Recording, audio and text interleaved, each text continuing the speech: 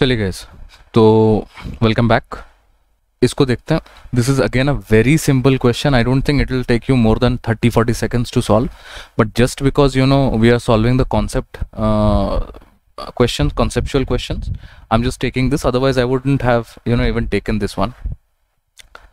So I hope you have remembered the division lemma that I just told you in the previous video. Dividend is equal to, so this is a form in which you can get questions. So the form can actually scare you that rem 13x by 24 is 13, then x is of the form. But other than that, all that this entire thing is saying that when 13x is divided by 24, it leaves out a remainder of 13. So I have told you the division lemma, dividend is equal to divisor into quotient plus remainder. So I will do exact same thing. So 13x is equal to dividend is equal to divisor into quotient. I'll say quotient as k. I don't know what is the quotient, and remainder is 13. So if you just divide 13 throughout, you will get x is equal to 24 upon 13k plus 1. This thing is actually 24k plus 1. This x is actually of the form 24k plus 1. And why am I saying that this is 24k plus 1 and not 24 by 13k plus 1?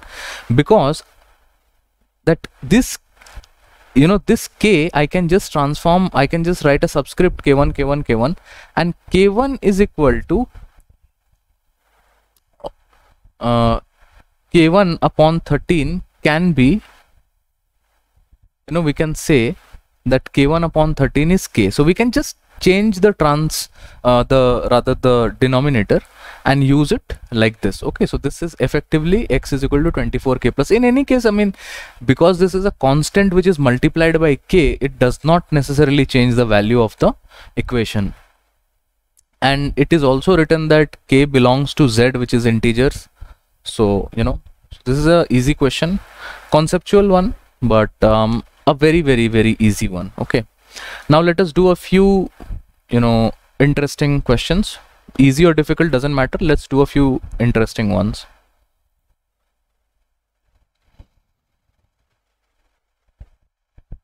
Okay, this is a good one. Let's see what we can do about this. So what I will do is, or maybe take it as a homework. Okay, try to understand this question, take it as a homework. Let me create another video in which I'll explain this one. Okay, so this is a homework question for this video. Okay, I hope this helps you.